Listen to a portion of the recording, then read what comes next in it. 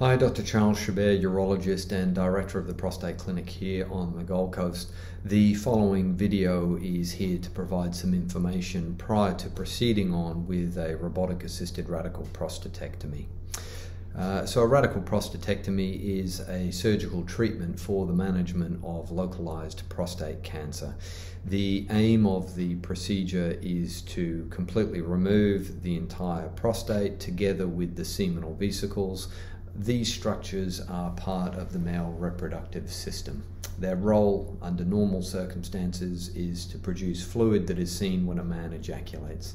So following this surgery, if a man experiences an orgasm following this surgery, it is completely dry. There is no emission of fluid. So prior to proceeding on with surgery, obviously a lengthy discussion would have been undertaken between myself and the patient to explain and to discuss the various treatment options that are available for men to manage their localized disease. And there are several different choices.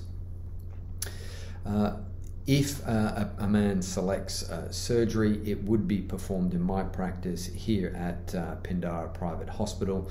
The majority of men are admitted overnight and 90% of individuals go home the next day.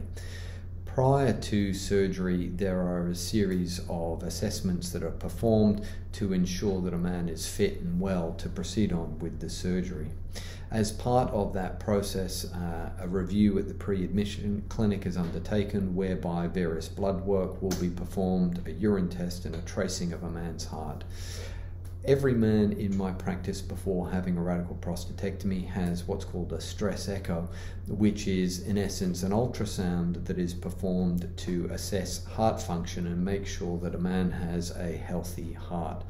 The reason we do this is because the same age group of individual that is prone to developing prostate cancer is also prone to developing cardiovascular disease, or basically hardening of the arteries inside the heart. So that is or includes some of the assessment that's performed before we get to surgery. On the day of surgery, men are admitted into the hospital first thing in the morning. They will come through to the pre-admission area. They will be given a pre-med, and the majority of men that undergo a radical prostatectomy are treated with a combination of both a spinal anesthetic as well as a general anesthetic. What this means is that a very small injection is placed into the lower part of the back, and this makes a man numb from the waist down. This has the added advantage of keeping men very comfortable when they wake up from their anesthetic.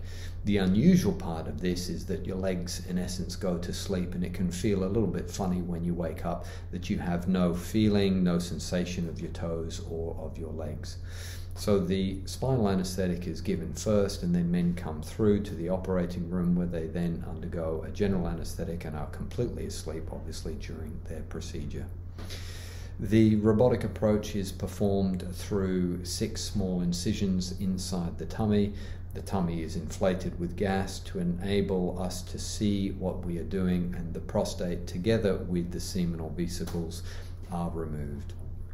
Depending on an individual's disease profile, i.e. his PSA, how the prostate feels, and also the Gleason score, or what's called the ISUP grading group, these characteristics give us an idea of the likelihood of an individual's cancer being contained within the prostate or having breached through the shell.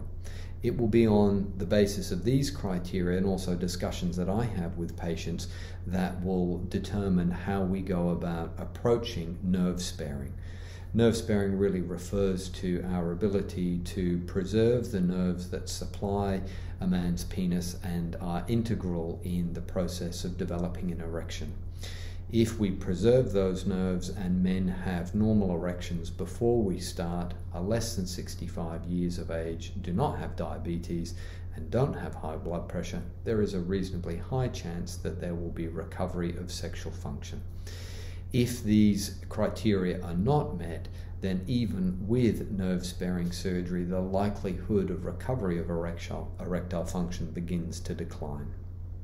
that discussion about whether or not we spare nerves will have been undertaken before we get to the surgical phase of a man's treatment. Surgery usually takes about an hour to an hour and a half to do, assuming we do not remove the lymph nodes from the pelvis. There are certain criteria that guide us to removing lymph nodes from a pelvis that can include either a positive PSMA scan, which is the scan that is done to assess the location of disease before we proceed on, or alternatively, if we have a young man with more aggressive features. After surgery, a man will have a catheter in place, so the tube that goes through the penis into the bladder, and there will also be another smaller tube that comes out of the side of the tummy on the left-hand side. That tube is usually removed at 6 o'clock the next day after surgery. A leg bag is applied onto the catheter, and we encourage men to drink plenty of fluid and to get up and walk. The expectation is that a man will walk 500 meters on the first day after surgery, and will then walk a minimum of a K every day until we do the cystogram at day 7. A cystogram is a dye test whereby we inject dye through the catheter and we assess the integrity of the join that we've created between the bladder and the urethra. We're basically making sure that the bladder and the pipe have knitted together and that there is no leakage at that point. And for just about every man, it's sealed and healed at that time. As long as we have that confirmation, we then take the catheter out. We get men to pee and empty their bladder, and as long as they do so, they're then discharged from the ward at that time. So for most men, it's an overnight stay at the time of their surgery. They're discharged after that period, and then they re-present to hospital, usually on day 7, to have the catheter removal. It's really important once the catheter comes out for men to be very diligent with their pelvic floor exercises so that they can regain full urinary continence as soon as possible. For those men where sexual function recovery is desired, we then start Viagra if there are no contraindications, or another one of the phosphodiesterase type 5 inhibitors, of which there are 3 main products available commercially. They include Viagra, Cialis, and Levitra. There are generic options available also. These drugs are then started at that time, and it is possible that these drugs may have been used prior to surgery in select circumstances. I would normally give men a call or touch base with men in that first week to detail the results of the pathology, and from an oncological or a cancer monitoring perspective, I touch base with men at about the 8-week mark following surgery, at which point we do a blood test before that review to ensure that the blood test or the PSA is 0. That gives us confirmation that from a cancer perspective, everything is suitable and appropriate for us to go into a monitoring phase where we then monitor the PSA in that first year 3 monthly.